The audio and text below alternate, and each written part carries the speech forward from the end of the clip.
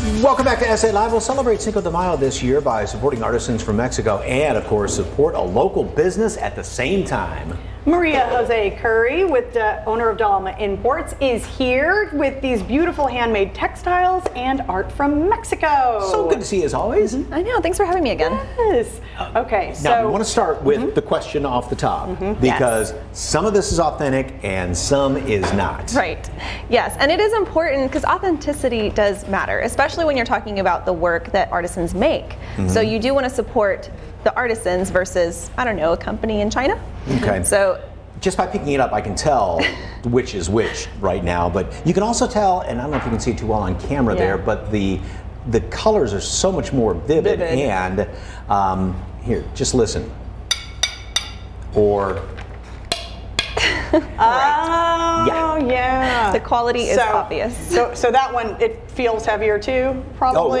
Yeah. I mean, it's just a kind of a dead giveaway as far as that. And even some of the paper goods. Right, which papel picado, I mean, you see it everywhere. And celebrating any kind of Mexican fiesta, and it's been around since the Aztecs. So very traditional. And then you have a fake version of papel picado, very marketed towards, you know, fast, easy, you can pick it up at a grocery store. And then, of course, the table runner, which you have the authentic one underneath the authentic plate. And then the other version, which is a very plagiarized copy of the same design. So this one? No, the paper one. The paper one. Yes. Yeah. So, right. So that is a very sad attempt at the same Tenango design.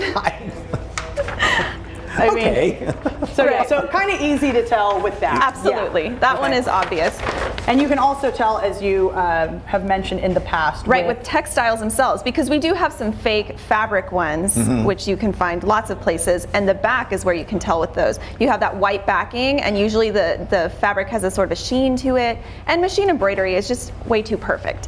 Hand embroidery, it's imperfectly perfect. And the other thing about all these different textiles too, they come from different regions, and that tells the story, right? Yes. And this has been passed down generation after generation. Absolutely, yeah, there's so many. Like the Saltillo serape right there at the corner. The serapes are from the state of Saltillo, and that is also one of the most plagiarized fabrics from Mexico. So you have this one is very plagiarized, the tenangos, which are very popular. I mean, you see them in print, you see them on plates, you see them everywhere. And then the serape, like that has been absolutely mass produced. Now, we also have these beautiful, well, first of all, the masks. That's one type of artwork, right? Those are traditional, and they're, it's cartoneria is what they call it, and so it is a cardboard paper mache mix. And then we have this modern example of cartoneria with the earrings, and that is from a local brand called Cultura Campaign. So this is an example of a Mexican-American leaning into her roots and using traditional styles, but modernizing this whole style. Okay. And these right here are what? Those are tin hearts, and so this tin is cut, hand cut, and then hammered. So you can make it into any designs.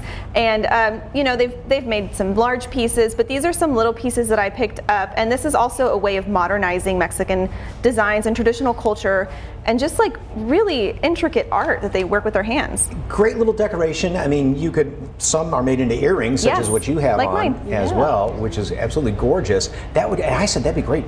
Pop a hole in there, put a chain around. That'd be a beautiful necklace. Absolutely, decoration. yes, those are gorgeous.